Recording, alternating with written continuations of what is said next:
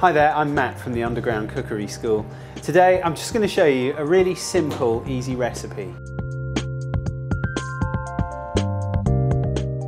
Hi there, I'm going to show you how to make a white wine sauce. When we finish the dish off at the end, we'll have some chicken with it, just you know, have something to go with it. But obviously this is all about the white wine sauce. So the first thing we're going to do is make a white wine reduction. Now over here I've just got some veg. It's really just carrot and onion. You leave the skin on the onion because that's where all the vitamins and flavour are.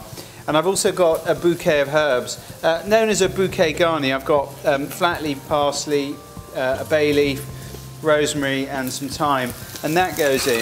And what's going to happen is I'm just going to soften up those veg for the next couple of minutes, and then I'm going to add the liquid. Now those veg have been sweating off for about 5 or 6 minutes, so they're nice and soft.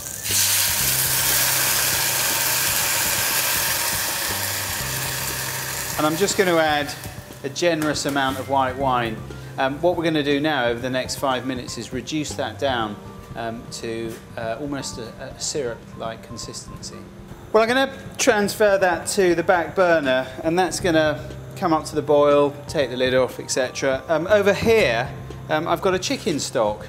Stick that on the hob. That's going to come up to the boil as well. And when it does come up to the boil, I'll take the lid off and reduce that down to a syrup, and then I'm going to combine the two together to create our white wine sauce. Right, well both of those can come off. We've got our jus there, and I've got the white wine reduction here. And what I'm going to do is just blend the two together until I get a flavour that I'm happy with. Now although the stock will be a lot thicker when it's reduced down, the white wine won't, because there's no gelatine in it. Actually, I'm just going to add a tiny bit more of the white wine reduction, and then just for effect that goes on top of the chicken. But that is how you make a white wine sauce.